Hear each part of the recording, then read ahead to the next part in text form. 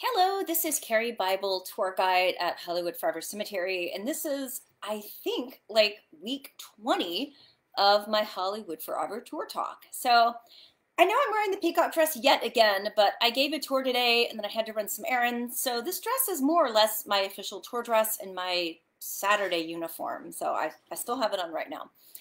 We're going to start off the episode here with a little talk about the latest on Close Up and Leela the Doppelganger. A lot of stuff happened today. Oh my gosh. I don't even know where to start. It's so funny. Okay, so I was giving the tour today, and Close Up, of course, was following along with the tour. And then when we got to DeMille, Leela joined us. And DeMille's area is really Close Up's turf. And so Leela's joining kind of became a problem. And I love Leela too. I want to spread the love. I don't want to just ignore one cat and only love Close Up. I feel like I have enough love to go around here. So I'm trying to feed Close Up and Leela and pet them and do the tour and do my stuff. And then, so we get to Adrian and Janet Gaynor, and then we get to Virginia Rappe, who, by the way, that's who we're going to talk about today. Anyway, that's where we had the problem, because Close Up, he gets on top of Virginia Rappe's headstone or marker, and he lays there. He frequently does this. And as I'm petting him and talking about Virginia, I can feel Close Up's back kind of tense up and arch a little bit, and I'm like, oh boy, he's getting real agitated here. So then Leela walks up to Close Up, and then Leela stands there, and they're kind of giving each other the evil eye. It was like Cuban Missile Crisis level tension, right? And then Close Up just pounces at Leela. But the amazing thing was Leela stood her ground. She stood there and just stared Close Up down, and she didn't bat an eye. She didn't budge an inch. And one guy on my tour said, wow, that cat did not flinch for 1 second. Leela is a gangster. And I just started laughing so hard. That just cracked me up like crazy. And then they sort of chased each other off and kind of left the tour at that point. After the tour, I got a cup of coffee and I joined some people at the cemetery who have a loved one there. And we were sitting at the grave. And being the tremendous dork that I am, I couldn't help it. I got this Halloween haunted castle scratcher for cats. And we assembled it, or actually the gentleman assembled it that was there at the cemetery. And we set it on one of the, we set it on a nearby area, and Close Up was, I guess he was really tired at this point because he had a busy day. In addition to fighting with Leela over dominance, he chased a squirrel through the cemetery, he chased a butterfly. I think Close Up, he's kind of wore himself out. So he sat near us just sleeping. And then Leela, we lured, me and the family I was with here, we lured Leela with catnip and with treats, and she climbed around the castle and played in it. And I'll post pictures of this afterwards as if anybody needed proof that I'm a total nerd. I'm like playing with the cat in the cat castle at the cemetery, and it was a lot of fun. Close Up was not real happy. And then I had a bag of a plastic container rather of Temptations treats. And I set them nearby, and I forgot to put the lid on. And of course, Leela took full advantage and just literally plunged her head all the way down into the container. And so it was a busy day at the cemetery dealing with the cats. But Leela is so sweet, and she's really starting to assert herself, which is really sweet and really fun to see. And she's got so much personality. And the other thing about Leela that is so funny is just she's not putting up with Close Up's dominance. She is calling him on it. And it's like she called his bluff today. Like he pounced and she just wasn't having it. And, you know, I don't want to play favorites. I love animals so much, and I want to spread the love. And Leela wants what we all want, everybody wants in the world, I assume, including me, which is treats, love, and attention. So I can't blame Leela for seeing the attention, treats, and love that Close Up gets and wanting in on the action. So I'm trying very hard to make both cats happy, give them as much time and food and love as I can. It's a bit of a juggling act. I'm trying the best I can. We'll see what happens. The adventure will continue. So that's the update on the cats. Now, on to the star we're going to talk about today is Virginia Rappe. I'm going to be really honest here. I've actually been avoiding talking about her for quite some time, and the reason is this. She's one of the more controversial figures, I guess, at the cemetery on the tour. And anytime I post about her or I talk about her, a lot of the time it is accompanied by a lot of misogyny. People saying cruel things about her, untruthful things about her, or just plain totally incorrect stuff and getting in arguments or even fights. And frankly, I don't know about you guys, but the pandemic's been really hard. And it's been hard on my energy levels. And a lot of the time, I feel like I'm doing pretty well to get out of bed and be able to carry on with my life in as much as I can. So I haven't had the bandwidth, if you will, to moderate people arguing or fighting or insulting each other or saying crap on my Facebook page or YouTube page or whatever. I'm really hoping that doesn't happen after my little broadcast tonight. But my friend Donna Hill in San Francisco, she's a historian that I greatly admire, and she's kind of really encouraged me to go ahead and talk about Virginia. So I finally decided this week that I was ready to do it, and this would be the week. So this week, excuse me, I need some water. Sorry, it's very smoky out here for those of you who don't live in California. It's been very, very rough on us, the air quality, especially northern, actually, but okay. This past week, September 9th, marked the 99-year anniversary of Virginia's passing. And so I wanted to talk about her, to talk about this case, to kind of do a more in-depth analysis, at least to me, of it a little bit. And that's one of the reasons I chose to do this at 6 tonight, because had I pre-recorded it, I probably would have done 50 million takes, not been happy with any of them, and never gotten it done at all. So that's why I'm doing it at this time of day. Okay, so first off, we're going to talk a little about Arbuckle, just a little bit. Arbuckle was literally and figuratively one of the biggest comedians around. He just made, in 1921, he just made 3 films in a row at Paramount Pictures, and he wanted a vacation. And so it's Labor Day weekend of 1921. So Arbuckle and several of his friends drove up to San Francisco, and they got a series of suites in the St. Francis Hotel, which, by the way, is still there and hopefully will survive this pandemic and remain there. And they got a series of suites, and they're having a party. They're drinking. It is prohibition, so yeah, liquor was illegal in America at that time. Not that a lot of people took that seriously, but it was. Apparently, according to another historian I'm friends with, they also had cocaine at the party. They were partying and having a good time, and Virginia Rappe was invited to this party, and we're going to talk about her in a minute. At this party, Virginia and Arbuckle were in a room alone for a brief period of time. Arbuckle runs out calling for help. Virginia, meanwhile, is writhing in pain on the bed, screaming, ripping off her clothes. Everybody at this party is very drunk, so their judgment is not good. They start trying to do some college tricks to sober Virginia up, and those weren't working. And they finally decided that they needed to do something else. So they called a hotel manager at the St. Francis. They got her a separate room. They called a doctor. And they did what probably most of us would have done in that situation. Just assume, okay, she's just super drunk. It's a little out of control. She'll sleep it off down the hall. She'll be fine in a day or two. That's okay. You know, party goes on. Little did they know this was a lot more serious than anybody had imagined. And Virginia would die several days after this party of peritonitis and a ruptured bladder. Virginia's friend Maud Delmont, who was at this party, and by the way, also very drunk at this party, accused Roscoe Arbuckle of raping and murdering Virginia. Arbuckle was arrested and charged with murder. It would eventually be reduced down to manslaughter, and he would be put through not 1, not 2, but a total of 3 trials before being completely acquitted of all wrongdoing. The first 2 trials ended in a hung jury, and the 3rd trial he was finally acquitted. The jury only spent a few moments deliberating before declaring him not guilty. But the damage was already done. Arbuckle was fired by Paramount Pictures. his films were yanked from distribution, and he was basically more or less blacklisted from an industry that he helped to build. He directed shorts and B movies under an assumed name.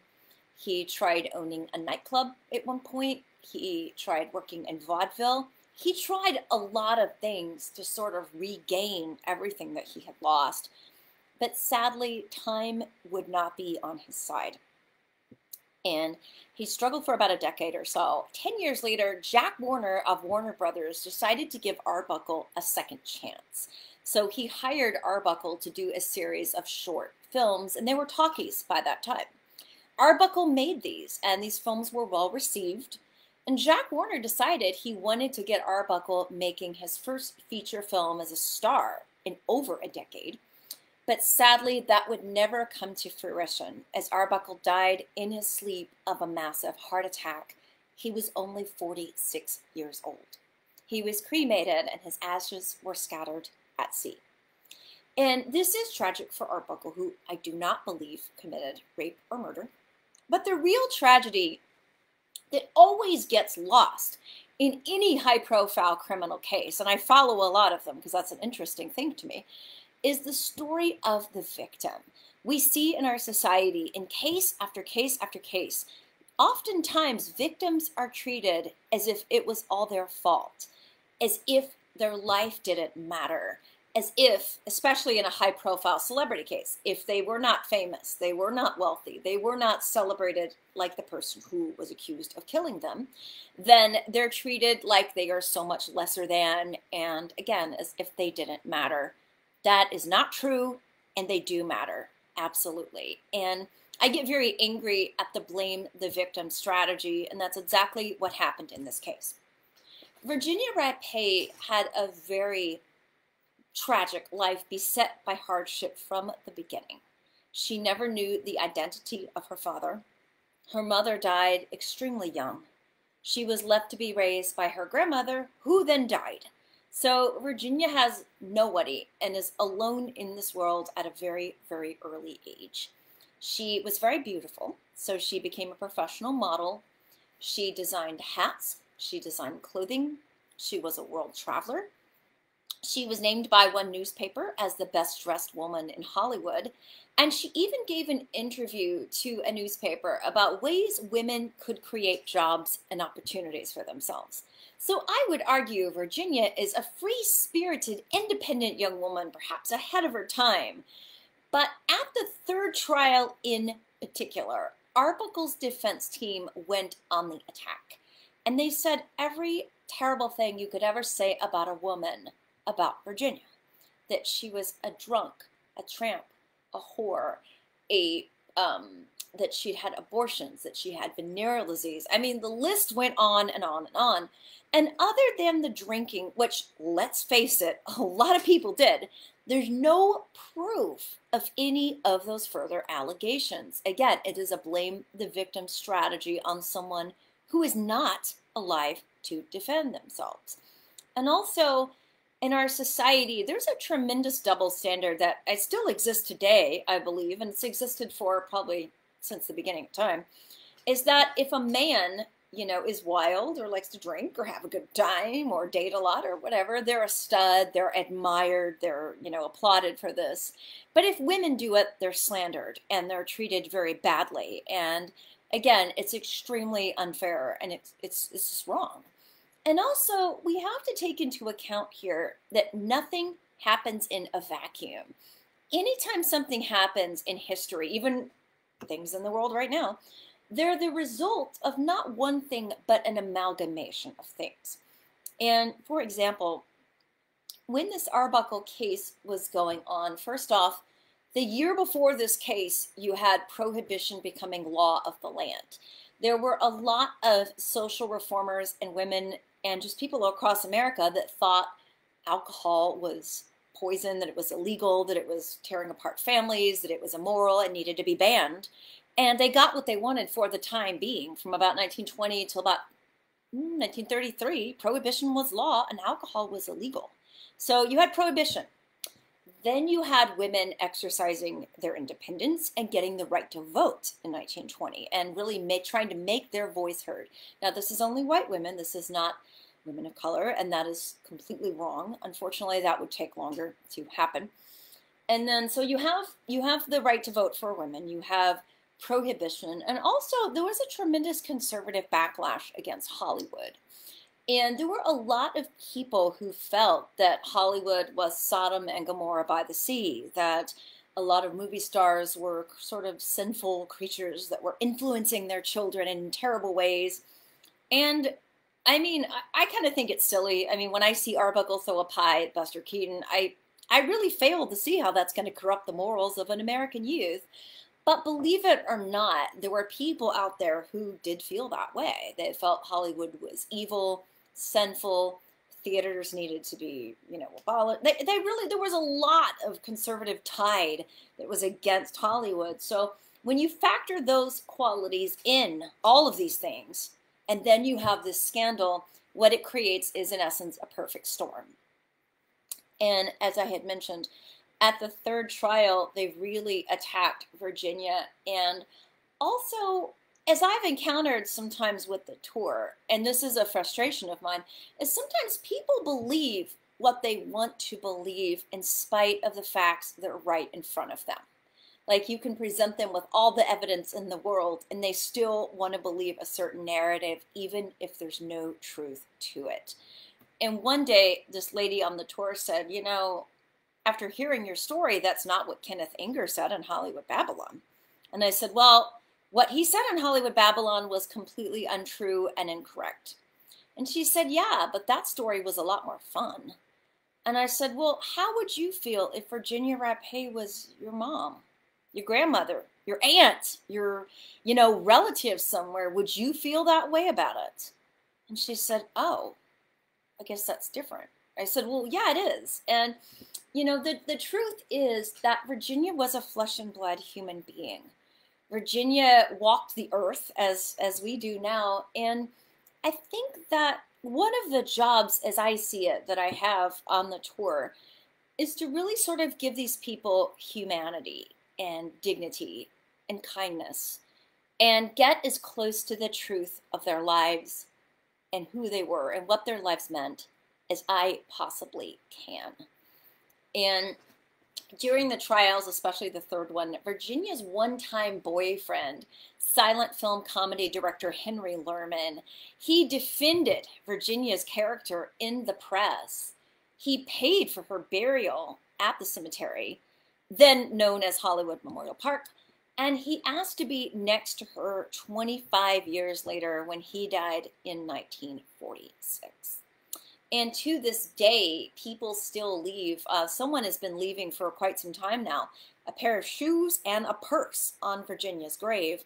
And I assume that is a tribute to Virginia's fashion sense and her passion for fashion and design. And again, this was a case where, that game Telephone, which a lot of us played as little kids, like maybe I would tell Tracy something, and then it would go through Stacy and Stetson and Barbara, and then by the time it got to William, it was a completely different word or a completely different story. I think that is a lot of what happened in this case. I think there was a tremendous climate of fear, of paranoia. People were worried about the film industry even being shut down at that time again because there was such a tremendous backlash. And people were afraid for their studios, for their careers, for their livelihood. And also, I think, too, that the media played into this because William Randolph Hearst sold a ton of newspapers doing daily coverage about this case. And someone once said to him, they said, how could you do this to Arbuckle? I mean, you've ruined his life with a lot of the coverage you've done. And Hearst apparently shrugged and said, it's just business. So I think that for a lot of people, the hype, the hysteria surrounding this case sort of enveloped them. And I think the truth is hard to know, perhaps not impossible to know, but very hard to know. And I've talked to several people. I had two ladies take my tour a while back. They were professional trauma nurses in an ER unit. And I'm pretty fascinated by medicine just as interest. So I asked them about this case and we talked about it. And they said obviously they see some pretty grisly and horrible things in their job. And they said, since Virginia, the punctured bladder was, part of her cause of death, they said that general assault would not accomplish this. And there were rumors that he had violated Virginia with a Coke bottle or a champagne bottle. Had he done that, she would have likely bled out and died that day. She didn't. She died several days later. They told me that even the only time they ever see bladders burst like that is in this case of a severe blunt object in a car accident or something that extraordinary. And there's also another film historian that I know named Tracy Gossel. She is a film preservationist. She's the official biographer of Douglas Fairbanks. She's also a doctor. I asked her about this case as well, and she felt that it was the result of a glass catheter. She said that was the kind of catheter they used at the time, and she felt ultimately that was what punctured Virginia's bladder and brought about her death. But I don't think Arbuckle committed rape or murder. It's tragic. I think it's just a very, very tragic confluence of events. And there's been a lot of books written about this case. Most of them are pretty questionable at best. And a lot of them, they try to make it very one-sided. Either one party is the absolute saint and did nothing wrong at all, and the other party is this evil, horrible person. And the truth is more complicated. It is nuanced. I think we live in a society that wants easy answers. They want things to be neat and tidy, black and white, and life is a lot more gray and complicated than most people, at least it seems, want to acknowledge. And these were complicated people. This is a murky situation. There's only one book that I can recommend about this case, and it is Room 1219. It does not have the punctured glass catheter theory, but it does purport that she obviously had some sort of blunt force or fall that caused their bladder to burst. But this is by Greg Merritt. I'll post the cover too on my page when this is over. But this is an outstanding book, and it's incredibly well researched. It's well done, and also it is fair to Arbuckle. It is fair to Virginia. I felt this book really went to pains to be fair to both of these parties and present them as the complicated, interesting people that they truly were. And I highly recommend this book. And again, I think that in the 99 years since her death, Virginia has been treated so poorly. And I think, again, that's something that upsets me is when I see these cases and I see these victims be treated like they didn't count, and they, of course, do. So I recommend this book. And I recommend just, when you see stuff about this case, just think for yourselves and read up on it, read up on the facts, think in depth about the details. And, again, I think even to this day, there's still lies that persist and myths that persist. And I think that it really doesn't serve anybody by putting this out there. I think it is best to always try, again, to uncover the truth when and where that is possible. So I recommend this book. If any of you want to comment or have questions, that's okay. That's great. But please, please, please, no misogynist comments, nothing sexist or angry or fighting, because to be honest, we live in a hard, hard world with a lot of division, a lot of difficulty, and I just don't want to have to go there and moderate this kind of stuff. And just again, Virginia's life mattered too. People loved her. She had friends. She had an ex-boyfriend that still loved her. And even Henry Lerman, again, paid for her burial, is buried next to her, and for the rest of his life carried her photo in his wallet. So, Virginia mattered, and that's really what I have to say about that. So I hope that you will read Room 1219 if you are so inclined. And thank you for joining me for yet another episode of Tour Talk. And thank you for tuning in, and I'll see you next time.